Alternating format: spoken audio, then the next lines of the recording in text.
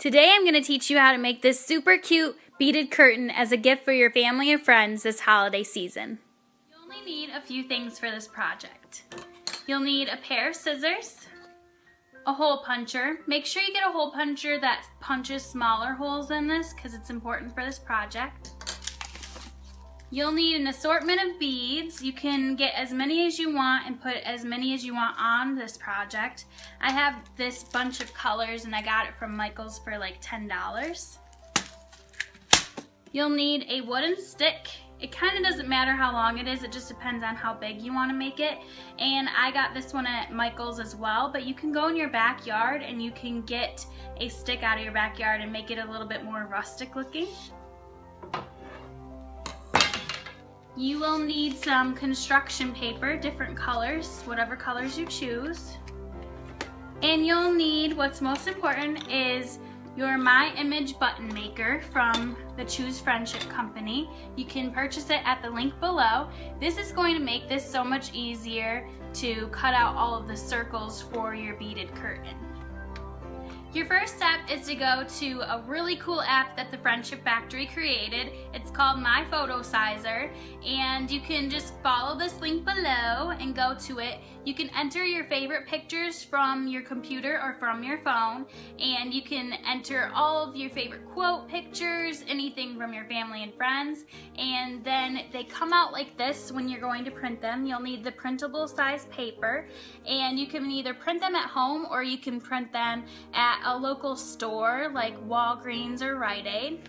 And what I did is I picked some of my favorite quotes and some of my favorite pictures with my family and my friends, and it's super easy, and this is going to make the process so much fun. So if you give this as a gift, you just pick out their favorite pictures, so you don't even have to ask them. You can kind of go to one of their pages like their Instagram or their Facebook and print some of their favorite photos and their quotes that are on there, and it makes a really cute beaded curtain. First, you're going to put your My Image button maker on your table and get your images out. And then you're just going to slide it under the yellow piece. Get it all lined up on the circle, and you have this punchy part right here. You're just going to punch it out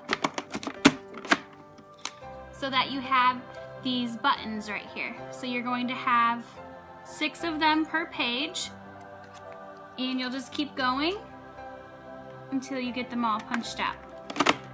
So it just depends on how long and how many of these images you want on your beaded curtain.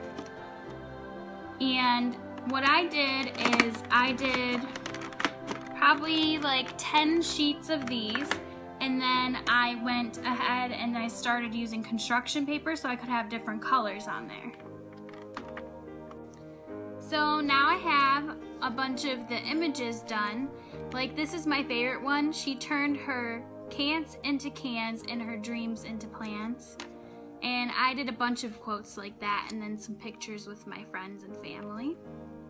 I'm going to now cut out a bunch of different colors of construction paper with the same thing. So if you have any leftover scrapbooking paper, anything just laying around, you can use anything you want. You can even use magazines, so you can cut out different images from magazines and old pictures as well.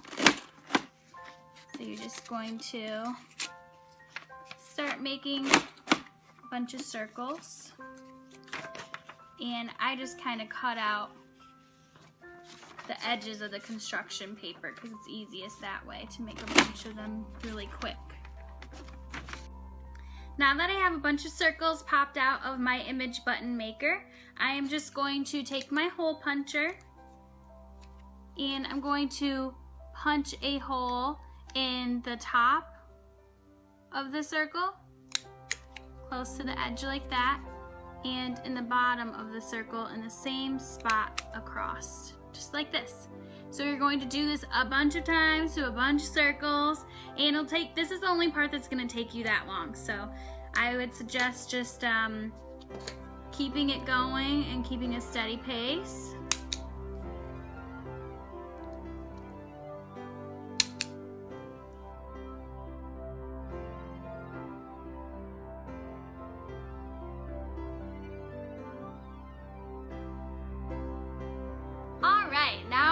are going to take out some yarn.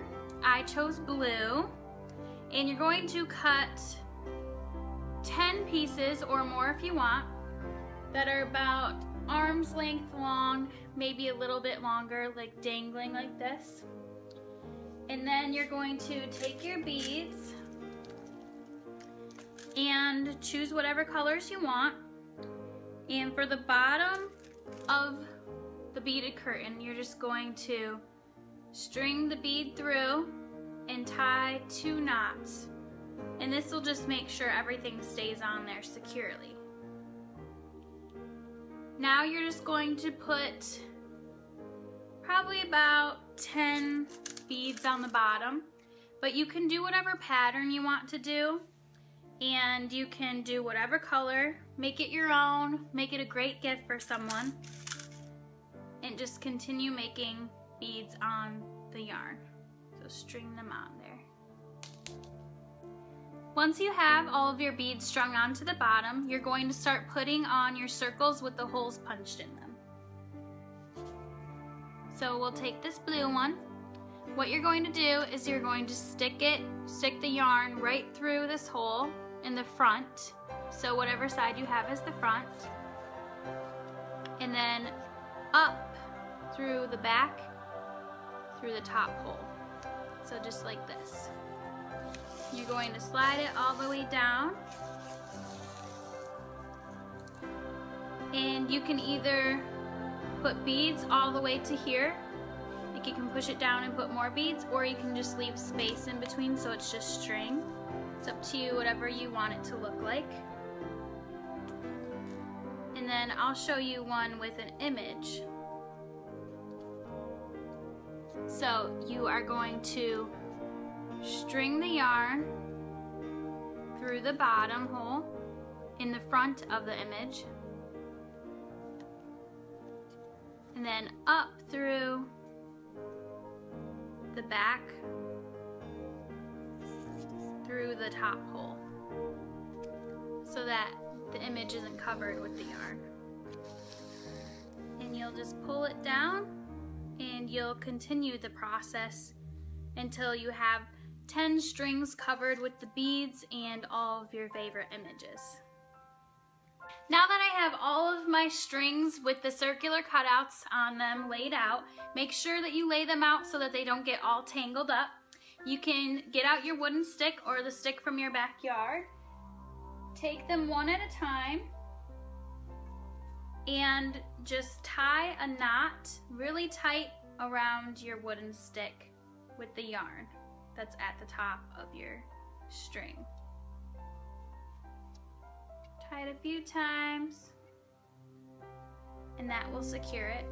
If you want to paint your wooden stick, you can, to whatever the color theme is for this, or you can just wrap a bunch of yarn around it to make it look really pretty. And then you're just gonna repeat the process until you get the whole thing filled. Mine looks so beautiful behind my couch. You can also put this in your doorway or behind your bed as a headboard. You can make this as a decoration for Christmas, so there's so many ideas for that. But you could do like little snowflake cutouts for all the circles. Like you could do some circles and some snowflakes. You could do snowmen or ornaments, and you can give it to your grandmother, your aunt, or your mom for Christmas. They can put it in their front window so they have little snowflakes coming down as decorations. And a gift from the heart is the best gift because you put so much time and love into it, and I feel like people really like those sorts of things. You can also make this for a male, so you could do a superhero theme or a sports theme for your little brother or your dad. For your little sister, you could do her favorite show or favorite movie like Frozen. For your best friend, you can do a theme that matches her room color and her room decor. You could also put pictures of you and her on there that are your favorite pictures. And there's just so many different options you can do. You can put beads on it and feathers, and just go crazy with your imagination and let it run wild, because imagination is everything. If you can keep that with you your whole life and keep it going and create as much as possible, your life will be so beautiful and successful. I hope you enjoyed enjoyed the craft we made today. If you love crafting as much as we do, make sure you check out all of our Choose Friendship products. And to enter to win the ultimate craft prize valued over $300, just follow this link below. We wish you a very happy holiday season and always choose friendship.